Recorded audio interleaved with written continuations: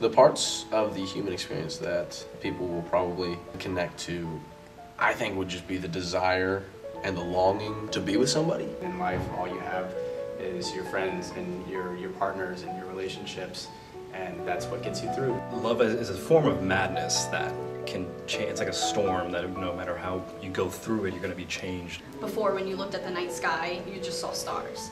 But after falling in love, you see something else. Everyone will see how much courage it takes to open your heart. We hug when we say I hate you, and we tell people to go away when we really want them to be close. It doesn't make any sense, and it's absurd, but it's for an audience member to just say, wow, I totally understand what that feels like.